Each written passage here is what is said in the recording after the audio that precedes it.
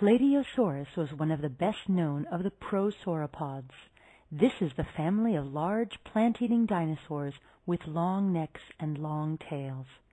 They were the great-grandparents of the sauropods. It was a very common dinosaur during the late Triassic period. Skeletons of Plateosaurus have been found in over 50 places in Europe, in the area that is now Germany, France, and Switzerland. It was the first of the huge herbivores. This means that it only ate plants.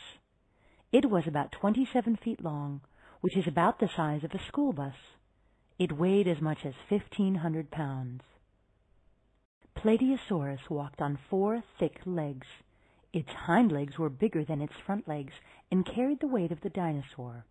It could stand up on its back legs to reach food in high places or defend itself against hungry predators. It had a long neck and a very long tail. It had a small head with a long snout. Its hands were large, with 5 fingers, and it had sharp claws. Plateosaurus was most likely able to grab and hold its food with its hands. On its thumb was a large claw that it used to defend itself against predators. It had sharp, leaf-shaped teeth that could tear tough leaves from plants. It probably ate larger plants like conifers and cycads.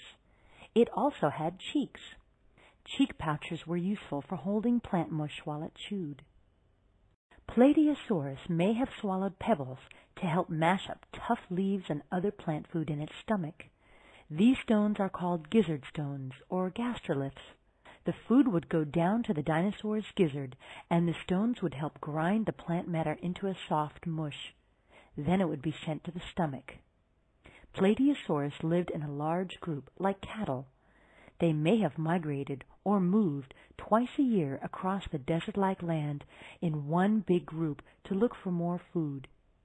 To protect the herd against predators, the younger dinosaurs would walk at the center of the group, while the stronger, grown-up Plateosaurus walked along the edges.